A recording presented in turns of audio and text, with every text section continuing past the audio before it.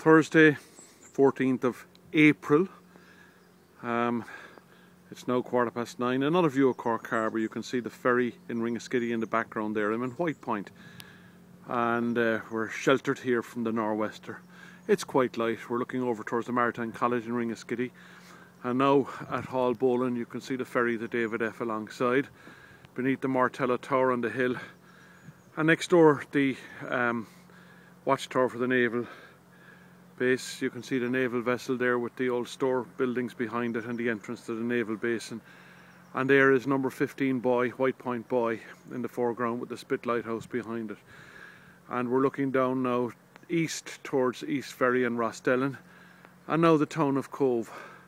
So a grey morning with light winds from the northwest, and the tide still falling away, but almost low water now at the moment.